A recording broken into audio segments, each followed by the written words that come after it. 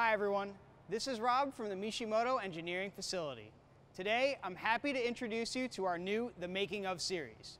To go along with our engineering blog, which you can find at the link below, we're going to give you an inside look at the research and design that goes into some of our products and introduce you to the people behind them. Our newest project vehicle is this 2016 Nissan Titan XD. The engineer for this project is Dan Tafe, and he's currently working on a set of upgraded intercooler pipes for the Cummins V8. Let's have a look at what he's doing. So for the intercooler piping for this truck, the routing for the piping itself is already pretty good. It's pretty simple. One of the things we are going to do is there is a small kink in the side of this one pipe on the cold side. We're going to try to remove that. Might help in flow a little bit.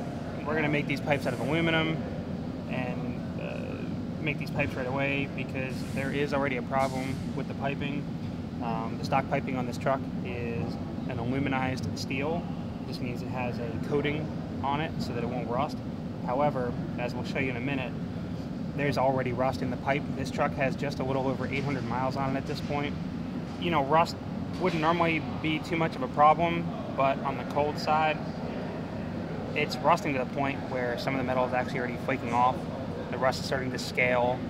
That scale can come off and it can go inside the engine. That's really what you don't want.